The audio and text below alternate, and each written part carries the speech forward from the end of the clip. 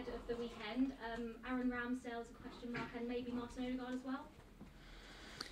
well. Those two, they've been assessed. We will see more tomorrow. Hopefully they will be available to train with the team. Unfortunately, with Alex, still not the case. He's missed 2 games and he hasn't been able to train with the team yet. We've got to talk about the transfer window. There was no secret that you were interested in a midfielder. Are you disappointed that you didn't get a midfielder over the line? No, listen, we had a lot of things still to do in the squad. You see the amount of departures comparing to the players that we have recruited. The club has done, again, a phenomenal job and put everything on the table to try to bring the players. And in the profiles that we wanted, we've done business pretty early. But unfortunately, in the last 72 hours, Thomas got injured in the same place that he got injured last time. And then Mo has a long-term injury. And then we had to react in the market. And we tried.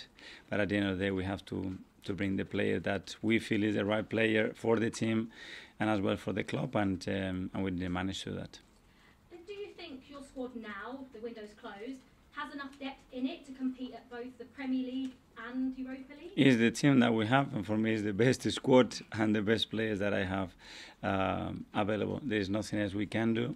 We have an academy as well that we have to use and try to utilize the players the best possible way. Man United Arsenal, one of the most iconic fixtures in Premier League history. Just first of all, what are your memories of playing in this fixture, or just your memories of the fixture over the years? Yeah, they probably started a bit when I was younger, watching it on TV and watching that rivalry and those special games between the two teams. Obviously, playing as a player, winning, obviously, a beautiful feeling, and yeah, a magnificent stadium to go there and be us again as a team. Do you think that we've seen these fixtures have everything over the years? Do you think it still has the same edge? I don't know. I think there've been moments where I think the history and all the media and everything that was talking about, and a special rivalry between certain players built certain momentum into this. But I think in England it doesn't get much better than that. And just finally, obviously you know from the start of last season how difficult it was for Arsenal at the start of last season. Man United went through the similar sort of phase at the start of this season, but Erik ten Hag seems to have turned it around, 1-3 on the bounce. Were you impressed by how quickly he seems to have done that? Well, when you look at the squad that they have, the players that they signed, the amount of money they have spent in the market, I'm not surprised they're going to win a lot of football matches. And Manchester United history tells you that this is going to happen. So it's another big rival. We know that, and we need to compete with them. Thank you very much. James Sky. Hi, Mikel. Hello. It seems that the club were pushing quite hard to bring in a midfielder yesterday. What was your take on the way things played out in the end?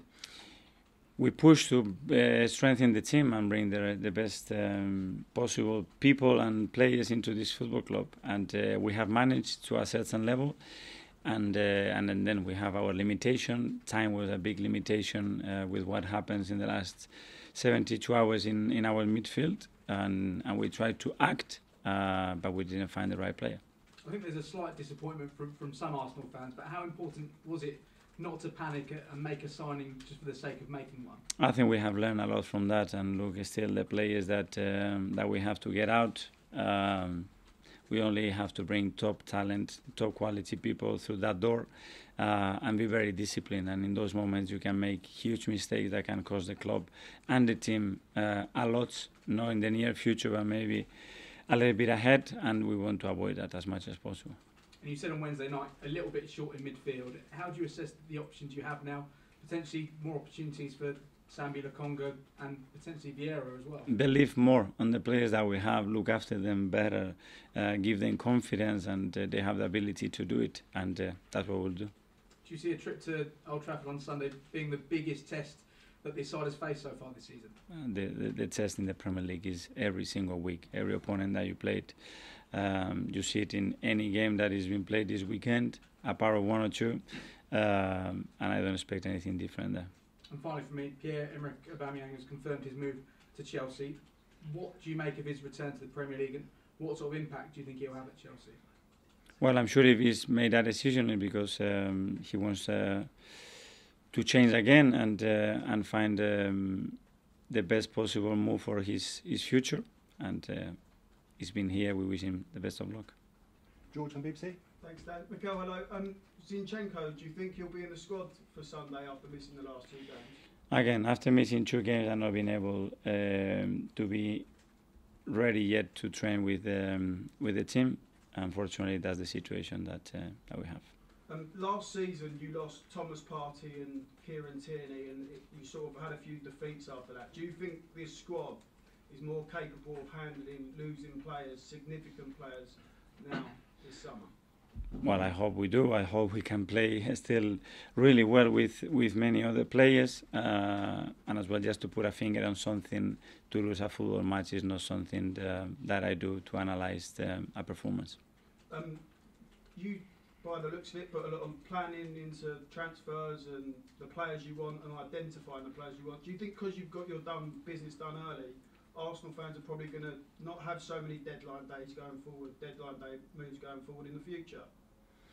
No, because yesterday we could have done something if it was the right player, the right deal, and something we could afford. Because sometimes you have to react to something that happens. We would have done that. That was yesterday a real possibility, and we tried. But then we kept the discipline as well to say it has to be the right player for the team and for the club. What was your final conversation with Hector Bellerin after he's left? Can you just give us some insight into what you said to him and wish you well? Yeah, he called me really late last night, and that was more a conversation, like the conversation we used to have when we were teammates and really good friends. Take the coaching and the player situation a little bit away and get back into that relationship as well.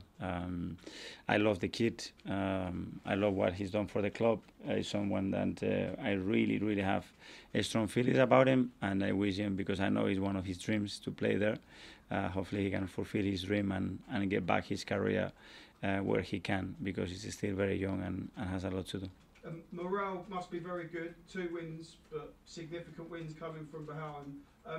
Big sides, they go and win at Old Trafford though, don't they? So what would it mean to do that for you and this team? What would it do for the morale of the team if you could win there? That's not something new. We've done it. We have to do it again, and we have to believe from today, from yesterday, straight after the game, that we are capable of going there, play our way and win the match. Simon? Mikel, have you got a time frame on how long El Nene and Partey will be out now? No, with Mo probably it's a little bit easier, and we are talking months. With Thomas, hopefully we are talking weeks or even shorter than that, I hope. And just with Thomas, he's obviously had a few injuries since he came to the Premier League and adapting to that intensity. Going forward, do you think the club might have to try and manage him in a different way, or do you think he's just been unlucky? We have tried to manage him. A lot has happened since he joined, obviously, and we are trying the best possible way to find the reasons why that happens. But unfortunately, the body and the mind are too difficult sometimes to understand and put a finger on a single thing to try to prevent something happening. But the attitude of the player is there. His willingness is really disappointed again, obviously, as you can imagine, and the team needs him, so we need him back. Okay, last couple in the live section. Firstly, James. Hi, Mikel. I think Hector is the 6th player in recent years to have left, either through contract cancellation or, in this case, a free transfer. How important is it you start getting fees for these players and maybe put a stop to a culture where it sort of seems like clubs will wait for you to rip up a player's contract? I always say that the market doesn't lie. When a player comes and says that I have to do that and I am here and I am there, it's very simple. Go in the market and the other teams, the other coaches, they're going to tell you how good you are, what your value is, what you've done. And we have to try to obviously get everything we can get done, and sometimes you have to get the right balance. And hopefully we're going to be in a very different position very soon. Charlie? Hi Mikel. 5 wins from 5 has been such a good August for you, especially compared to last year. You must feel so proud that your process is developing and working going forward. Especially, obviously, the feeling and the energy that is around the club, the way the team is playing, the team is performing, and at the end of the day, the ice on the cake is winning football matches. That's the only reason why we are here. We have to continue to do that. Keep doing the simple things right. maintain the energy levels and the belief and enthusiasm that we have, and keep playing well. How does it mean to be doing that with such a young squad as well? Very fulfilling, because when you see a player 6 months ago, when you review certain things with a player a year ago, sometimes you cannot believe how much they've grown in a year's time. But when you have huge talent, hungry personalities, and people who love what they do, normally good things happen. Quick one for James. Mikel, when you were a player here at Arsenal, the team never won a Premier League game at Old Trafford, and we used to talk to Arsenal a lot about a kind of psychological issue about going up there and playing.